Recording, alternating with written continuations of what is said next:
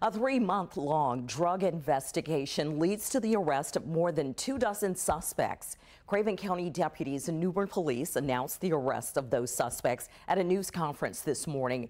Authorities also confiscated 61 guns and more than $5,300 in drug money. The sheriff says this wouldn't have been possible without the help of the community.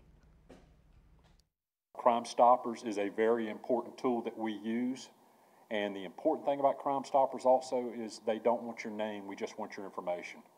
A lot of these drug complaints that we have followed up on that have resulted in arrest are from complaints that have come into my office, Chief Gallagher's police department, and Crime Stoppers.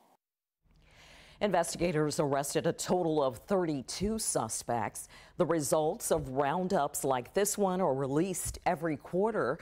For more info, you can click on this story on WCTI12.com.